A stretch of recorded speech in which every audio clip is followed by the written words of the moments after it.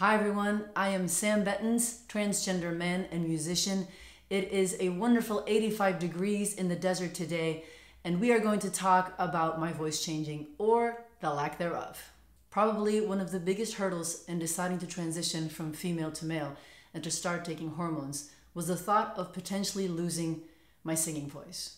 When you take testosterone, your voice can deepen. The changed voice can be hoarse, weak, and have a much smaller range. Basically, the hormones make the vocal cords grow thicker, and that change is irreversible. But us trans guys take testosterone because we want changes. Some are good, like building muscle, some are not so good. Most trans guys can't wait for their voice to change. As you're trying to pass as male, the color and the sound of your voice can be a huge factor. For me personally, it's a double-edged sword. On one hand, I'm starting to hate being misgendered more and more. So it bothers me that my voice often makes people do a double take and then decide I must be female. On the flip side, my singing voice is my livelihood, my instrument, my stamp, if you will. So the thought of losing it is pretty scary. 5 months into taking hormones, I'm not sure how I feel about my voice not changing. I read in the comments that some of you seem to have detected a little change already, but I haven't, and for sure it's not enough to be all the way believable as a male. I'm grateful, of course, that all the shows went well this summer and that I should be good for upcoming shows and promo with Rex Rebel and Case Choice in October. But I have to wonder, what if my voice never really changes? I'm not sure I was fully prepared for that possibility. It's out of my hands, of course. Uncertainty is a price you pay with hormone replacement therapy, so my feelings won't alter the outcome, but I just don't know what to even wish for. As I'm slowly getting more and more comfortable in my gender, I've noticed that I do care that people get it right. So in a way, I am waiting for my voice to drop.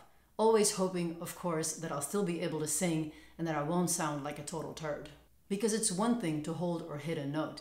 It's a whole other thing to produce a sound that's actually pleasing to others. So much so that they spend money on tickets, deal with traffic, walk through the rain, stand in line, and overpay babysitters just to hear it live.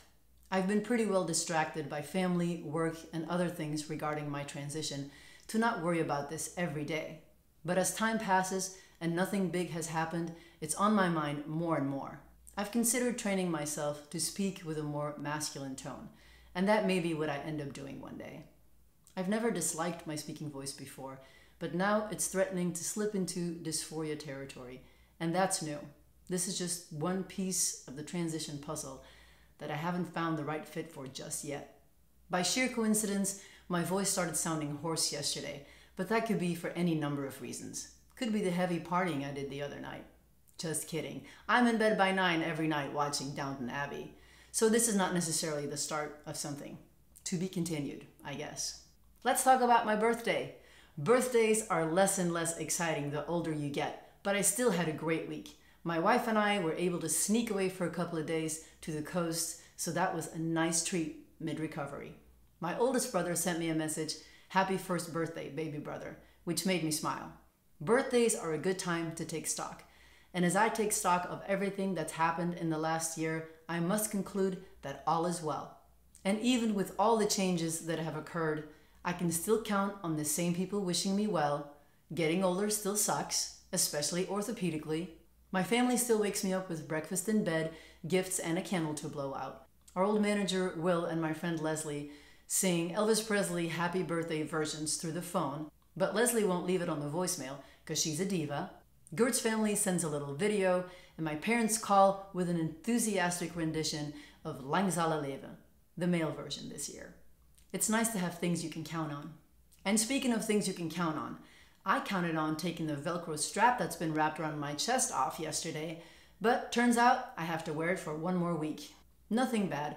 I just had some fluid buildup that they had to aspirate, so it's safer to keep it on for one more week. But man, I've been waking up in the night wanting to scratch so hard I could draw blood. That's how itchy this thing is getting.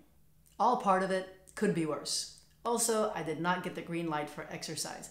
Not even light exercise. So walking the dog is all I'm gonna get for the next 2 weeks. Good thing for Kanga, not so good for me going stir crazy. Chest has to heal, I get it, but I would kill for a workout right now. I don't want my arms to get flabby. That's it for my weekly update, folks. I hope it did something for you. If it did, please hit the like button. Subscribe if you haven't already. It's the button on the bottom right.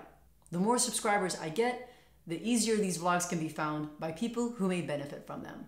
Share with your friends, leave a comment, I like reading them, and as always, I love you, I appreciate you. Hang loose. Happy birthday to you. Happy birthday to you. Happy birthday, dear Dad. Happy birthday to you. Thanks, guys. Oh, look at that. Oh my gosh, Charlie. Oh, what? My hands are sore. Oh, what a feast. Make a wish. Okay.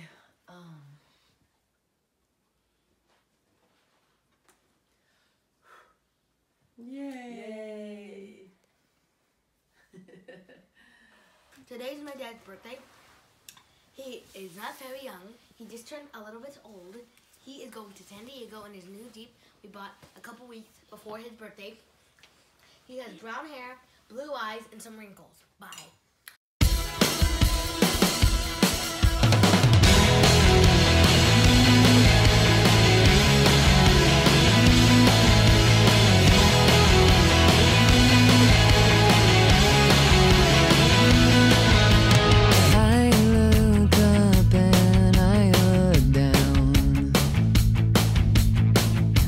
Take my shoes off to